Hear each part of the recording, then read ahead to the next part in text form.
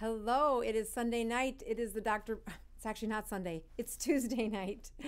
And it is the Dr. Boz Channel. Welcome. Tonight, I want to talk about one of my favorite patients.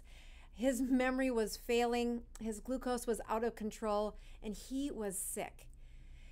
Due to that chronic aging in his brain, the brain took a serious hit, and he didn't even know it. He wished he had known about the science of better brain health sooner. And we're going to talk about brains, aging, and what in the world ketones might have to do with it. I'm going to share a few stories from my day today because I got to embrace in one of my favorite things. And I think it is worth just sharing how much that can dramatically inspire even me after seeing it over and over and over again. Thanks for the thumbs up that you can see and hear me. That is always one of the most important parts of this show if you've been watching long enough. I am going to start with a couple things that are traditions here on the Dr. Boz Show, and that's checking numbers. We are going to talk about brains. We're going to tell a few stories, and if you have questions about brains and ketones, please type them in. I have some helpers. It is the season where maybe we could call them elves in the background helping me out. Sorting your questions and really shuffling them into a place where I can see them at the later part of the show. I will spend a pretty good amount of time answering questions because I think there are gonna be a few. All right, so this is the ketone check with a purple strip, again, ForCare being the trusty meter that is something I've been using for several years. In the month of December, if you're looking to invest in a meter, you get 25% off if you use BOZ25 this month. I'm gonna say I'm totally shocked these numbers are this good. I've had a totally down day. It's my son's birthday, and I woke up and I know it's his birthday. I've known it's his birthday, and I did not send him a card. So I've had the guilt of mom all day, and I did not fast yesterday. So usually I fast starting on Sunday, and I just didn't do it yesterday. I didn't. So today's been better, but it's only about I think I might be 24 hours from the last bite of food, and I could feel it. So, all right, so that's without ketones. One of the things I like to do on the show, and especially when I've had a tough day, is to drink some ketones. We will check those numbers. Make sure this is not the old coffee. Yes, it's the ketones. We are going to check these numbers at the end because it does make a difference. And if you haven't stuck around to see that, I really, crank the volume. Can't hear it. Gosh, I've been working on this too. So thank you for some feedback there. I'm going to just lift that microphone a little bit higher, closer to my mouth here. As I do look at one of the questions typed in, it was somebody else asking, why don't other doctors follow what would be called the GKI, or on the Dr. Boz channel we call it the Dr. Boz ratio. And the reason we call it that is because it does, yes, it does. I'm gonna just make one little thing here, and then don't give up on me here. I just need to do that little adjustment, and I think it makes all the difference, mainly because I know it's in there correctly. All right, so hopefully that sound is much better. And gosh, you know, the question that the person typed in before the show, it's been running through my mind. Let me just take a moment to say, you know what? People don't check the Dr. Boz ratio because it's like most things. When you look at numbers, you have instant, immediate feedback. And there are a lot of things that you have to do on the ketogenic diet that are different. And stepping over the threshold where you measure your numbers does not attract everyone. Someone was telling me that the profile of the people that watch my channel, they love analytics. They're very well known as engineers. And I often think that the reason the GKI or the Dr. Boz ratio, which are measuring the same thing, is so popular on this channel is because the audience, they want data. I teach that's how I follow my patients. That's how I follow myself. It's how I followed my mother. And that I don't want to wait for the lab to tell me the results in 3 months. I want my patients understanding where they're at sooner in the story. And it must be true because this is where you check the ratios. This is where we check numbers. And I like to be able to predict what's going to happen as quickly as we might know. And you can't do that without checking numbers. So every show begins with me checking numbers. It sure keeps me accountable for fasting and keeping my diet clean. It's stories like I'm going to tell tonight that inspire me to truly be on the path to the best health that I can example for you and that I can teach through the courses, the books, and seeing patients. So before we hop over into that, though, I am going to do a quick book review. So if you'll notice here, I've got Keto Continuum at the bottom because in the past I've reviewed books and you couldn't tell which one I was reviewing. But I want to say, Cheryl, on December 2nd, thank you for writing this review because it is the first review. Actually, November 30th wasn't too far before that, but what a great review from Cheryl where she says, I have type 2 diabetes and I have been grain and sugar free for almost 2 years. But despite this, my blood sugar never seemed to be under 100. I found this so frustrating and couldn't figure out why until I read Dr. Bosworth's book. Now I feel like I know what to do to get those numbers down. I have also signed up for the Keto Continuum course and I'm really looking forward to it. I feel like this is the last piece of the puzzle for me to understand type 2 diabetes and putting it behind me. Yes, I have another interview coming up tomorrow and we did a little prep work for the just saying, does everything connect? And he said, can you say that type 2 diabetes is reversible? And I don't know if he was asking if as a physician I could say that. I'm like, heck yes, I can say that it's reversible. It really is reversible. Type 2 diabetes is an overabundance of carbohydrates for the way your insulin is working. So yes, we can give you more insulin. We can augment the way your insulin works. But more importantly, you can stop putting in so many carbohydrates and we can start to reverse those problems. I have lots of examples. One of the patients tonight that I'm going to talk about is one of those examples of reversing this type 2 diabetes.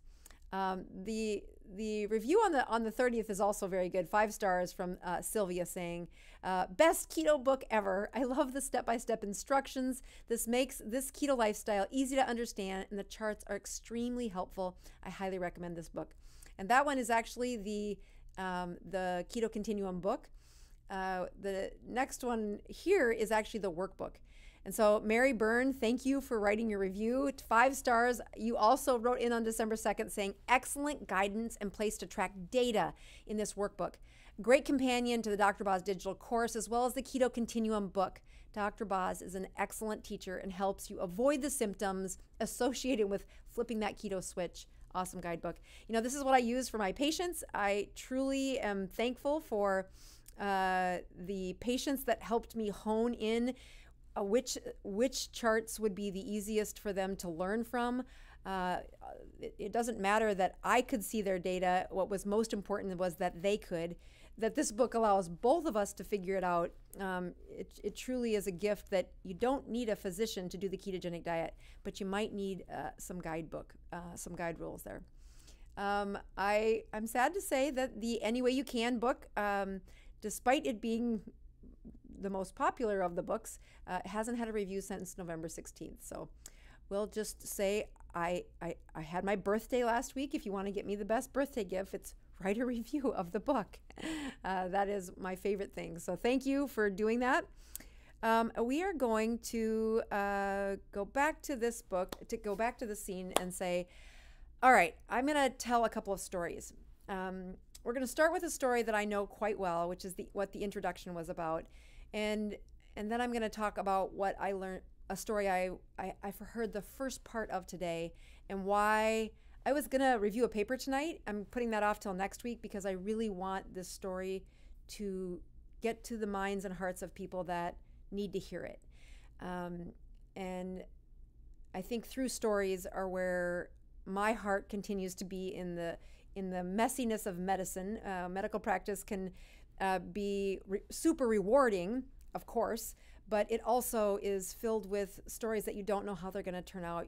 I do my best to find the connection of patients and medicine and education and blend them into a moment. But many of you that follow the Dr. Boz channel, if you're inside the Neurons group, you know of one of your heroes is Patrick V. I was actually looking for his initial picture, but I'm kind of glad I didn't find it.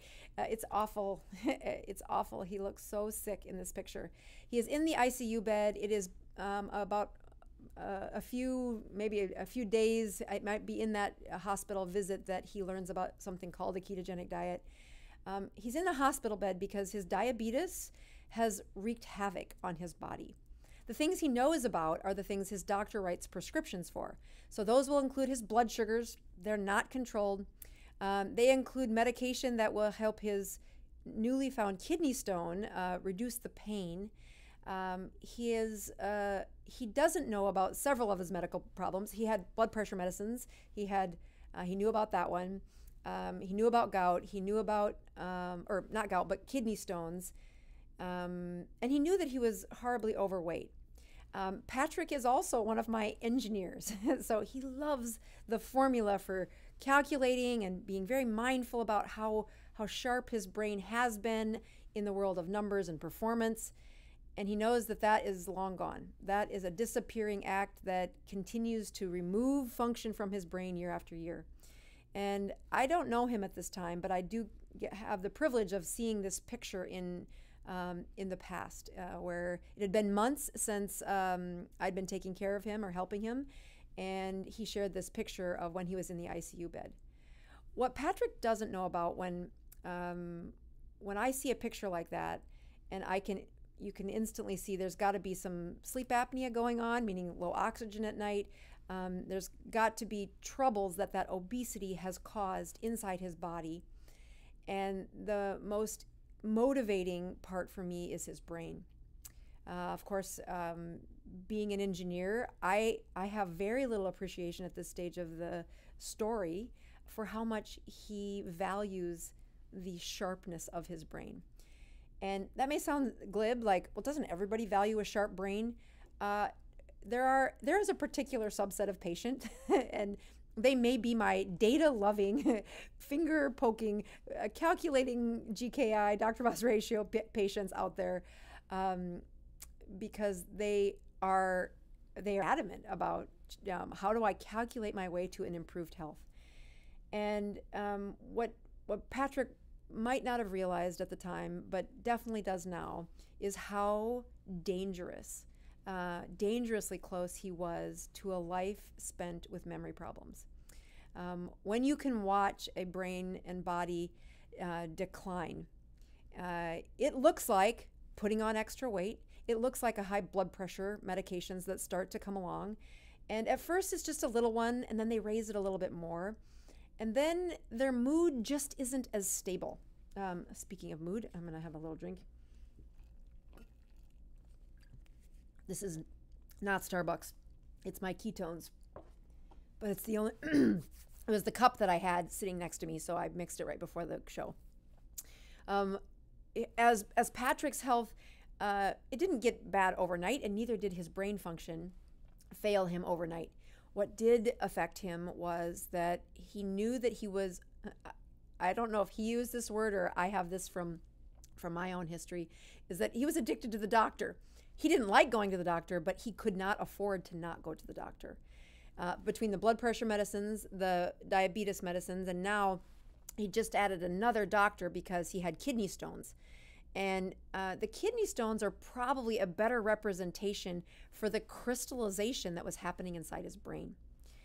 And as Patrick began to enter into a state of ketosis and then get some of the weight loss off, get some of the medications for stabilizing his sugar off, what he's been able to do is calculate his way back to a body and a brain that is at least 15 years younger, and a lease on life that is no longer addicted to the doctor. And as if he continues with the amount of health improvements that he's had, I could postulate a funeral that the day before he was living his best life. What Patrick has shared with me over several visits is how much he missed out on the crispness of his memory. And as the brain aged, much like those kidney stones added one little crystal at a time to be attracted to the debris, to the waste that was in his kidney, that should have been flushed out, that should have never stayed in his kidney. But just like that kidney stone grows one crystal at a time, that was what was happening in his brain. And his sharp engineering brain started with all of the smarty pants that anybody who knows an engineer, that you're like, yep, that's just how they think and talk, and that's how they get obsessed with things that the rest of us don't always. I'm not an engineer, but I can relate that I really do like the numbers. And as he reversed the carbohydrates in his diet, the weight came off. But what's been most valuable to Patrick is how he described one day that the colors in his life that had been muted. And you'll hear that this can be described as a depressed brain. Everything seems gray. They can't seem to find the colors in their life.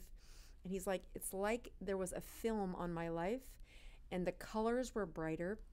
The sounds were more amazing. I could find memories that I didn't have before. And as he reflected over the time it took to do that, it was at the time when we could say that those kidney stones were no longer in his kidney. The crystals have been removed because of a constant, stable, steady improvement in his ketone numbers, in his blood sugars, in his Dr. Boz ratio, and the other metrics that I ask him to follow. So I share that story, and then I'm going to share a parallel story, and then maybe I'll share a story about my son. I'm not sure if I should do that. Okay, so the second story comes from today. So Patrick's story, I had been contemplating. We share the same birthday, so I was thinking about Patrick and really just praying and thankfulness for our friendship and the relationship of being someone who's guided his health to improvement. And today I met with the new class. Actually, we met with the old class and the new class for the brains course. And I introduced the classmates to say the two classes are here together on a Zoom call to do one of the things that I love to do the most. But what I wanted and what was able to happen was a few students from the first class, which happened in April of this year, so about 7 months ago, they shared how they've used the course and what has happened to their brain, and how they're sharing that course with either family or the organizations they work for, or educating clients through their business by using that online course to teach about how brains improve. And there's some really inspiring stories there. Some of them I've told in the past, but there was a new man today that totally grabbed my heart when he talked about his brain. So we got done with the first class. The second class was then asked to introduce themselves and say, why did you sign up for the course? Knowing that it's expensive, I had said earlier that you don't sign up for this course with a whimsical attention to your brain. Something's either happened to your brain, or someone you love. And what I hope to do in that course is to improve their brains, assess their brains, and then empower them to share that course with the people they love, the people that they minister to or are in relationship with, or the people that they educate. So I have this couple on the course today, or on the Zoom today, who said, I bought this course because I wonder if a ketogenic diet, or if anything that you might be able to share, will be able to help my husband with Parkinson's. And I think why it took me back so strikingly was because this was my first love in brain health. Although I studied sleep and the insomnia process, and why that is so critical to either retrain a brain or make sure that a brain is getting adequate sleep. Shortly after I entered into the world of private practice, and Unlike what I was planning on, I was planning on staying in an ICU and being a pulmonary care, critical care physician. And then I had a baby and said, well, for heaven's sakes, who's going to raise the baby? So I entered into the world of primary care, internal medicine outpatient, but I was hungry for the analytics side of what I was missing out in that ICU. And I was asked to be part of a team that was studying Parkinson's disease in a trial. And my job on the team was very little, but it was to be the outpatient physician and measure some of those disorders or some of the dysfunction that comes with Parkinson's disease. So in the chat, just as a way for me to understand the audience, I'm kind of watching the chat over here, even though it's not on the live. I would like you to enter in if you know 0 people with Parkinson's, 1 person with Parkinson's, or 2 person. I hope you don't know more than two people with Parkinson's. And the reason I want that is part of it is for me to look at this, but part of it is for you to see how common this problem is, and people don't talk about it. So as I entered into this study, I had a few patients with Parkinson's. I was taking over someone's practice, but what was coming in was I was getting referred people who were in this study, so they had a little bit of Parkinson's and some had serious amounts of Parkinson's. And one of my first jobs as a young lady was that I was the nurse's assistant in a nursing home. And if you look at the profile of people in a nursing home, I didn't have a name for what was wrong with these patients, but I absolutely had a respect for whatever is happening to them. I never want to happen to me. So take a look at that. I'm just going to hop over there and show you the chat really quick, because look at those responses of all of the people that have had Parkinson's. Either they've had 2 or 1 or a very close relative have Parkinson's, and that's remarkable, because when I first started collecting patients in my practice that had Parkinson's, they were part of this study.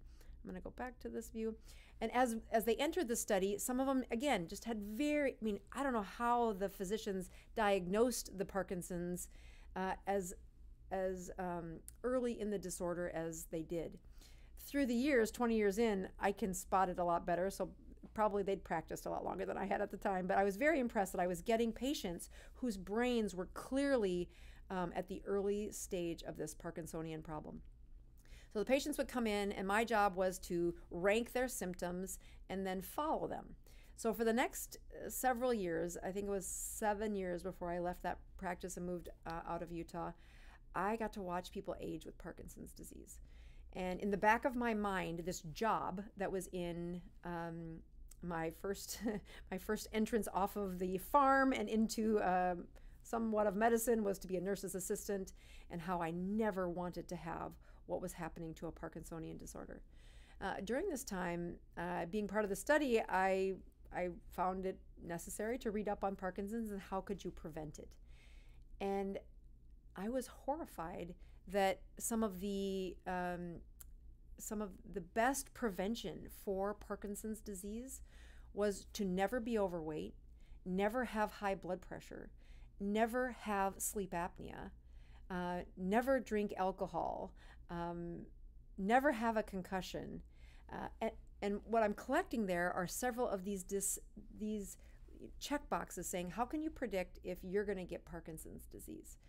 And essentially, it was anybody who was aging their brain who didn't live in a bubble. They had had something go wrong, and it wasn't even a lot of problems. At this point in my practice, I couldn't find you one person who wasn't overweight, had high blood pressure, had cholesterol problems, had a heart attack. Their brain was the last thing I was worrying about. I was trying to get all of these other medical problems controlled. So as I am hearing this statement today from a wife and her husband, she says, when you're married for this many years, and they were in their 70s, have a spouse that gets Parkinson's disease, you get Parkinson's disease together. And I'm going to catch my emotion. They entered into the Dr. Boz workshop today in hopes to find a way to slow down that Parkinsonian disease. And I instantly knew that this was, I knew at that point I needed to change the show for tonight to say this out loud. The only way they have a chance of slowing down that Parkinsonian disorder is to make their brain look like Patrick's brain.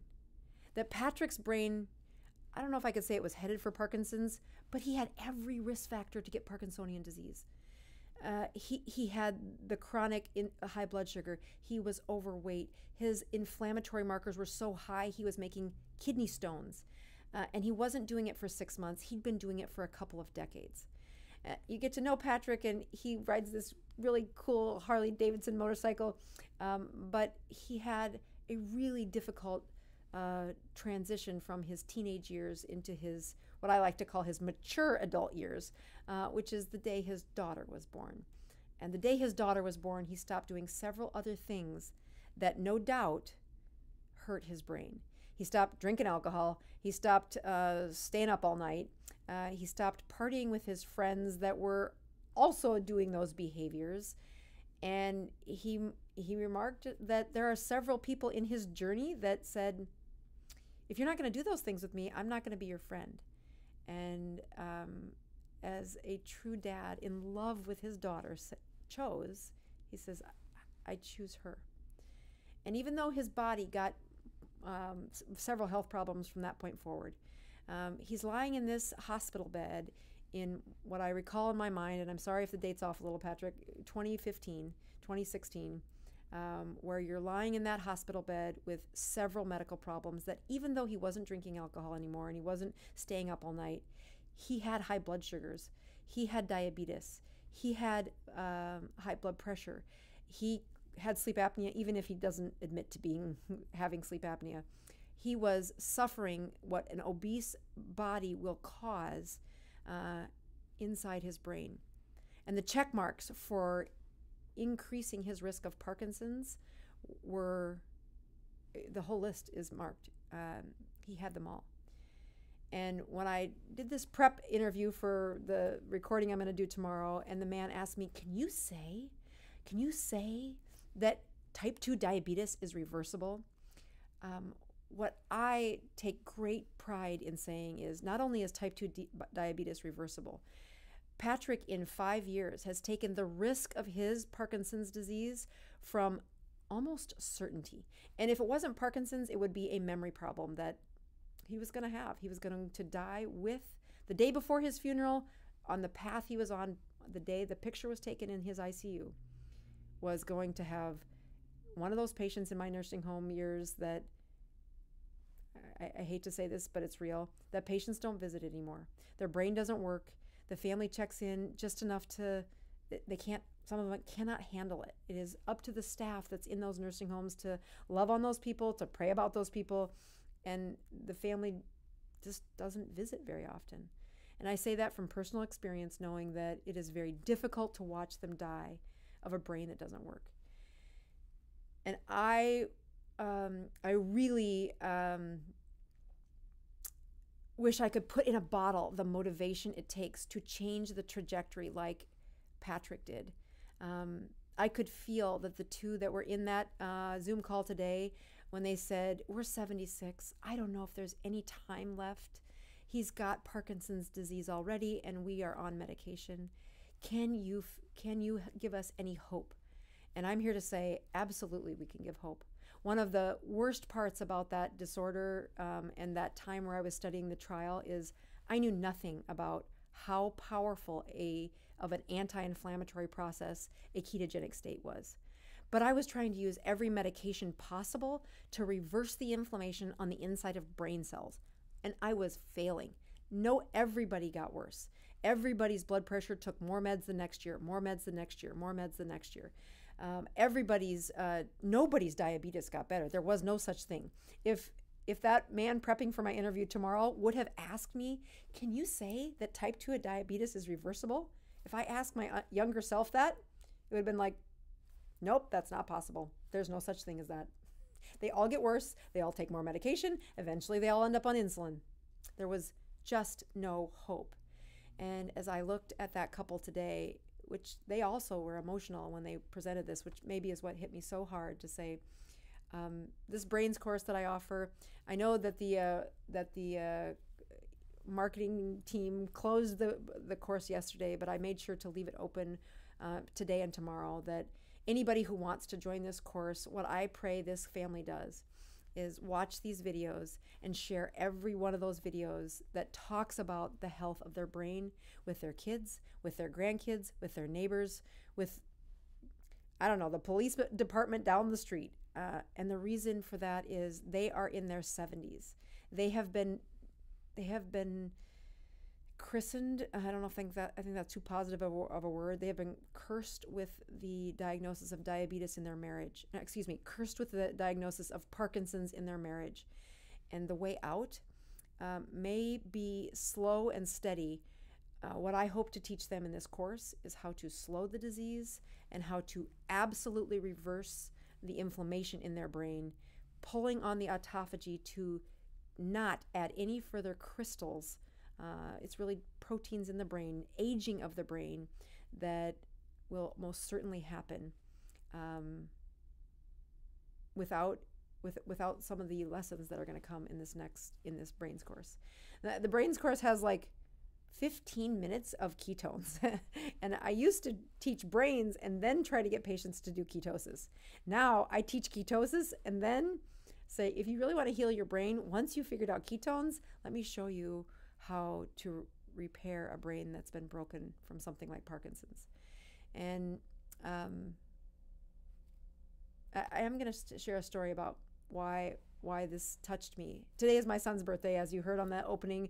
He had his birthday without his mother sending him a card or a gift. He's going to be home next week, and he was just here last week, but it's still no excuse. I felt I might cry just sharing with you that as a mom, I messed that up today. I did not get him. I just can't believe I did this, but I'm trying to give myself grace and forgiveness for many of the things I've done right. And as I did that,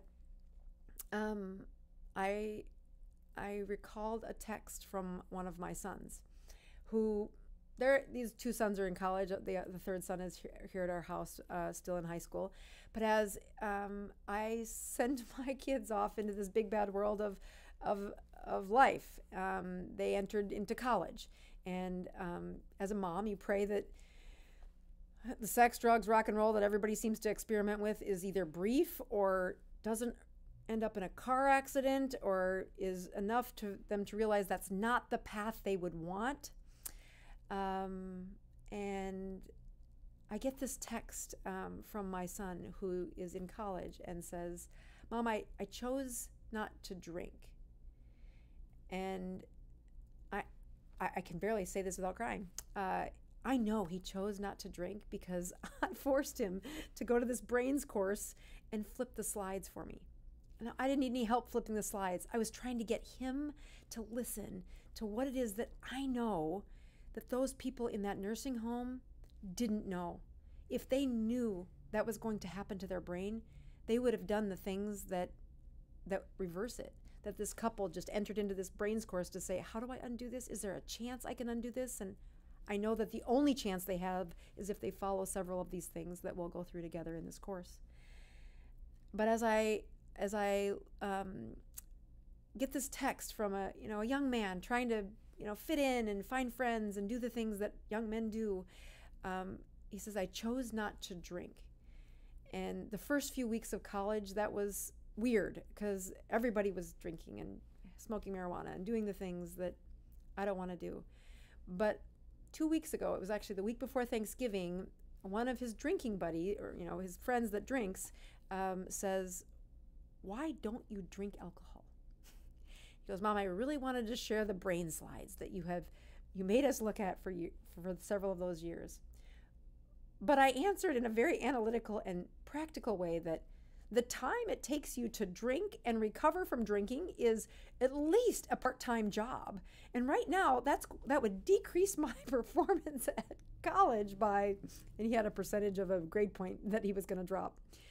And of course, as a mom, I don't know that they'll make that choice forever, but I am so thankful that whatever their brains are going through, the growth and the challenges and the stress and the world in a college dorm, a college life, isn't being added the traumatic processes that I teach in this course.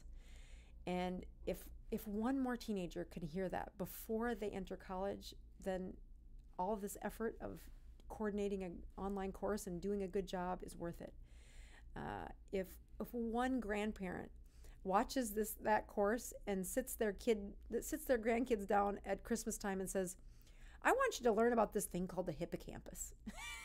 It's a really good module that I've made my kids do several times. That if they can do the little puzzle that I show them about how is smoking marijuana like a concussion? And the parallels that every kid today knows about concussions, they have not got a clue about what it does long-term to their brains, especially a growing brain. And I don't care if the doctor prescribes it or not. What I teach in that course is it's why I don't want the casual person in that class. I want somebody who truly wants to know the process of how a brain ages and why the best quality of life starts with the brain cells that Patrick was sacrificing every day on the day that photo was taken. He is now, I don't know, 5 years into knowing me and working with me, and I'd love to see a brain biopsy, but not yet, Patrick, to know there's a really good chance that as well as he has managed his health since learning the ketogenic diet and then applying those lessons in the brains course, that he has a new lease on life, that he's as lucky as my kid for having the information in time to reverse it. So that wasn't the study that I was going to do tonight, but I hope you can connect with why it was so important for me to say, I'm doing this brain course again. We did a brief introduction video today. Next week is when we start going through cases. The course will stay open for another 24 hours. Let me quick show you that, and then I'm going to get to your questions. If we go to, hold on here.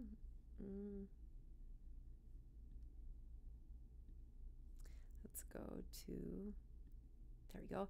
So, and we are going to change this to, okay, so here on the website, bozmd.com is what this is, where you go to type this in. And then you see that buy online course, oopsie here. You see that buy online course there? You can click there. And then what I'll show you is that the course is still open. So unlike the Consistently Keto course, this is, it's a pretty penny. But what I hope you do is I hope you either share the cost with people that want to watch it with you, or that you find a way that you replay this course and charge people to be in it. The course, I have several students who, I don't know, I think they charge $100, maybe $150 to take the course with them. And they do something that I have been absolutely adamant that patients do, which is don't keep this information to yourself. That my family and my son and the Parkinson's patients that are going to learn this in the next 48 hours, or they're going to start the next little few days here, these 4 to 5 weeks that we'll work together, they will have access to those videos, and to continue to work on reversing the damage that their Parkinson's brain is displaying. And I don't know how their story is going to turn out, but I'm going to do my part. I'm going to teach them. I'm going to pour into them, and I am going to help them help the next generation. Because if it is too late, if we can't reverse their Parkinson's, or we can't hold it where it's at so that they get to have the day before that funeral is still a high quality memory recording, engaged day, and not those lonesome Parkinson's patients that are in nursing homes for years before they die, then they win. I win. Oh, I can't believe I made it through that without crying, because that is super emotional for me. All right, I'm going to go to your questions.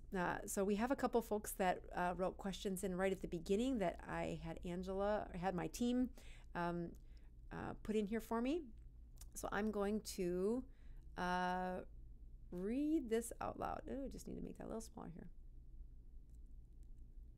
Don't go.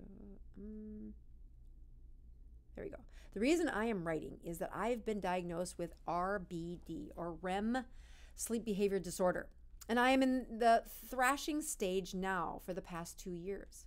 My doctors tell me that there is an 80% chance it will progress to Lewy body dementia or Parkinson's disease, dementia, within the next few years. I've also been told there's nothing I can really do to help my brain and prevent the progress of the disease.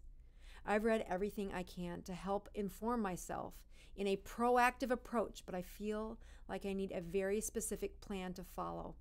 Would your course help me? Oh my goodness, would my course help you? Not only does the course have I'm going to take this back so you can see me a little better. Not only does that course have step-by-step processes for how to improve and why. Like, one of the best places that being in practice this long and having really honed this course, this is my favorite thing that I do. I mean, I know most of you know me for keto, but it is nothing compared to what my passion is about repairing brains. And when I look at the steps that I put into the Keto Continuum workbook, it is because when that course is, when people go into the brains course, if they make the changes that I push them to make, like how do we get that brain to do the dishwasher effect better every night? You can think of autophagy as the process where the body really recycles the proteins, those extra crusty proteins that should not be lying around the brain. Autophagy is the process of recycling that. But before they ever get crusty, every night when you sleep, it should wash the brain. Well, how do you do that? How do you know if you're doing that? That's what this course teaches. And I have a way, because I love the analytics, I have a way for you to measure that. And if you aren't getting there, then you have to practice doing some things with your brain that don't take a prescription. They take a process where you can see the feedback saying, no. Even if you've never done this before and you now have the prediction that the tunnel is only going to get smaller, that you're going to have one of these disorders, which I don't doubt that her doctor said that. I've said that.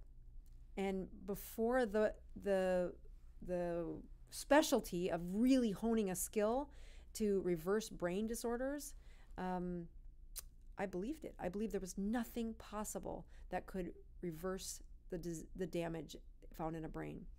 So to answer your question, even if you never take the brain course, you should get the workbook and you should do what Patrick V did, which is follow this workbook, plot out what you're doing, measure what you're doing, and take your brain back into the anti-inflammatory state. What you'll see is all the things I ask you to do in that course are way easier when they're in a state of ketosis. When ketones don't circulate, it's much harder to do that. All right, let's go to the next question. All right. That's a great question, by the way. Thank you for writing it in. Here we go. Okay, so my husband's problem is a brain bleed stroke, which triggered seizures. Very good question here. We don't know if these are the only problem causing his cognitive decline or if the medication is contributing. He's almost 73, and the stroke was in March of 2019. He seemed to recover almost miraculously from that, but not completely. His computer skills went from barely teachable to not being able to remember most computer things. His speech was clear, but he had aphasia. He couldn't remember. He couldn't articulate it either. Still has trouble pulling the words out.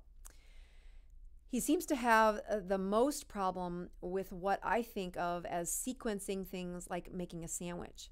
The neurologist and other doctors talk about this like it's the new normal. My husband is old school and resistant to anything new. I need to understand the possibility of your course.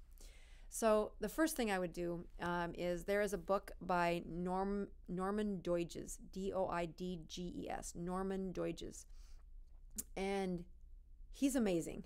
So one of my inspiring teachers was this I think he's a psychiatrist and a neurologist, Norman Doidges. And he tells stories about patients' brains who are as bad as your husband's or worse. And I use some of parallel stories in the brains course to teach you what is he doing to his patients. Now he's using some other fancy things and that are really cutting edge technology, but one of the most important parts about the brains course is there are 10 modules. Let's see if I can actually go to that. I'm going to go to here.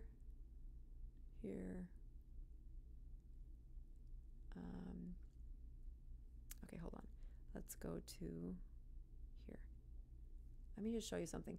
Okay, so this is, it says that it's closed, but it's not closed just yet. I want to show you this part. These are several of the problems that I talk about, looking at prescription meds, malnourishment, iron. But here's the part where when I took several of the things I learned from Norman Doidges and the amazing stories he talks about brains that repair. I have them too, but he wrote them so much better. So if you like audiobook, his audiobook is awesome. I think I've listened to it like 5 times whenever I start to wonder, gosh, can I keep expecting even better improvements? And then I'll listen to the stories out of his book, and I'm back inspired again.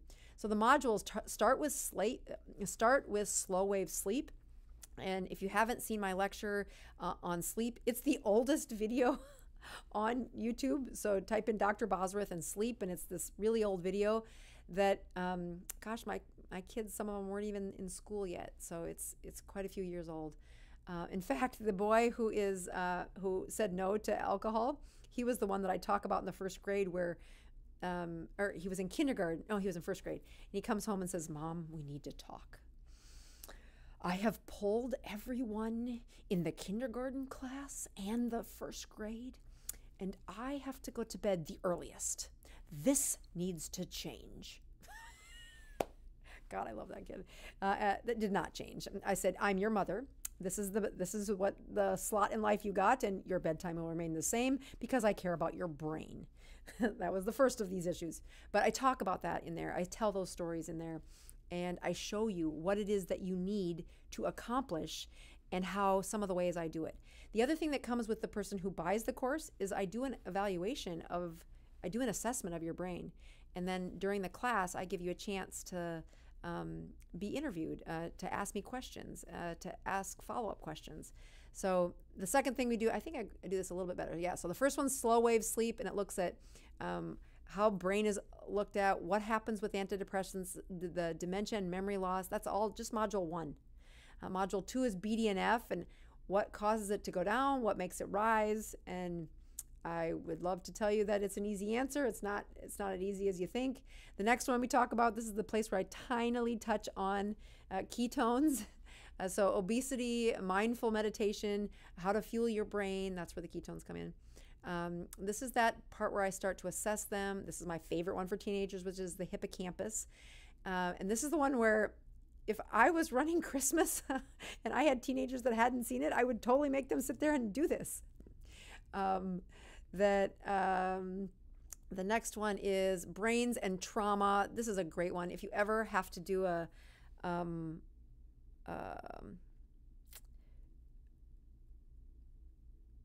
junior achievement, is that right? Where the people from the outside world come into the schools and they talk about what things they do at their job. This workshop, this little thing, which is about 8 minutes long, I think every executive who runs a company should just stop talking about their company and talk about the trauma and the cell damage. It's the greatest little discussion. Anyway, module 6 is that. Module 7 is alcohol. Module 8 is fetal alcohol syndrome. Module 9 is marijuana. I do talk about THC, CBD, very powerful one. Prescription drugs is module 10, and my favorite one is the 11th one where after I teach all this, I make you use it. And I say, hey, if you were the mayor of your town, and part of what got me so passionate about this was I was trying to see patients in a jail, and the policies in the city were sabotaging any benefit we could give these people because they didn't realize how brains heal. And so I make them write the policies, the top 3 policies that they would implement if they were on the city council. So it is truly my prayer that enough people on the city council boards watch this course, or at least somebody shows them this course and says, for heaven's sakes, their policies for repairing brains are not political. They are absolutely based in evidence-based science, and they don't require a doctor, but they do require education. And as much as I have guilt over not getting my son, I did talk to him today. I did wish him a happy birthday, but he did not get a present for me. And my mother would be, she would be like, Annette. All right, so we're going to do one more. Let me see if I can do one more question, and then we'll check my numbers and call it good.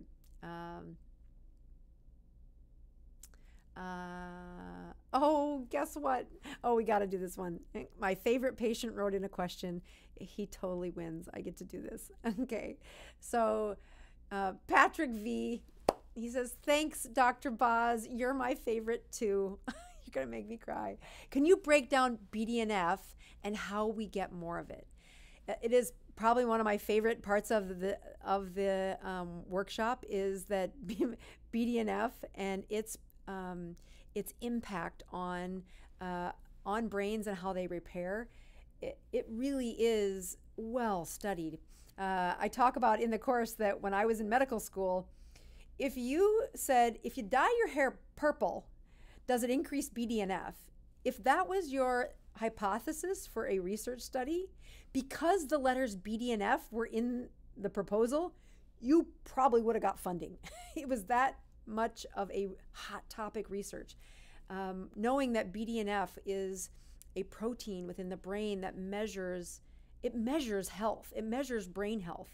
And we also know that it measures the restoration of atrophied cells in the brain.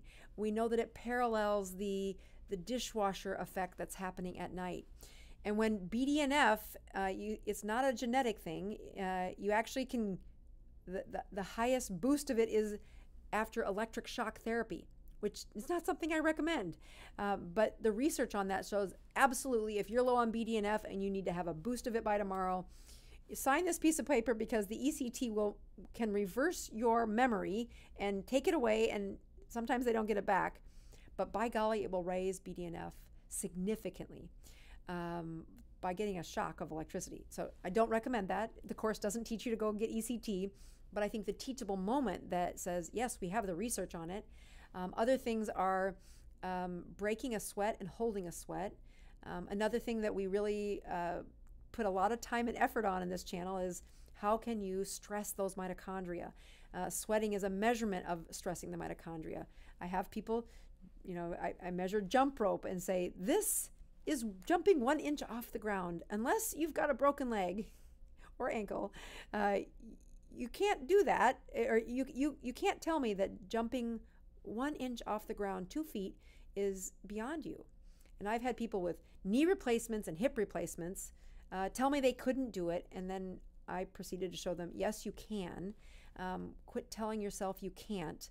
That's one of the major lessons from the Norman Doidge's book is you must be in a support group, or you must be in a support sphere that encourages you, that quits telling you what you aren't capable of, that quits telling patients, you've got Parkinson's-like disorder, you're headed for dementia, there's nothing you can do about it. That's, first of all, not true.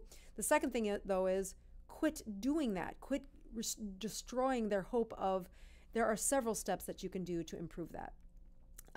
So other things about BDNF, so breaking a sweat, the jump rope effect is one of the ones I do. Meditating, so there's no sweating when you meditate. There shouldn't be. But by golly, can you improve brain function when you meditate? And it correlates to improvements of the way you produce BDNF. So Patrick, you knew that was a hot button of mine. You knew I was going to love that question. The answers are much better explained in the course, and I do a lot better job of, if you ever want to see a place where I probably spent 4 months of my life collecting the bibliographies for each of those modules, it's inside that course. And it is, oh my gosh, it took me way too long. But there's just that much research out there. So I'm going to go back over to the chat, watch what you guys are saying again, check my numbers, and call it a night. I do wish my son officially a happy birthday on the channel. They never watch this, so I don't have any risk of worrying about that. But I do also say thank you for tuning in. We're going to check my numbers. And I do have that sleep video that is online that I will link. If you're watching this in replay, I will put that at the end of the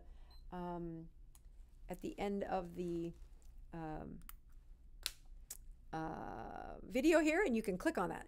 So let's see. Did my numbers go up or did they stay the same? Again, this is a 369. That's not what. That's just the code that marks for this particular ketone strip.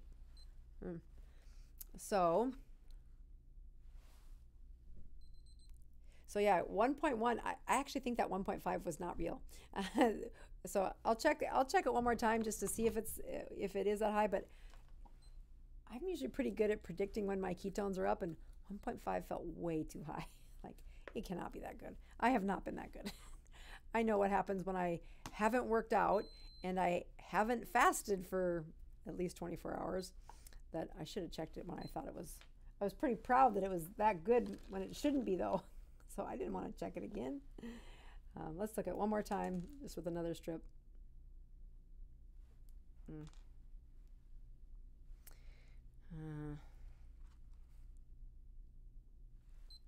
I can't remember what the glucose was at the beginning either.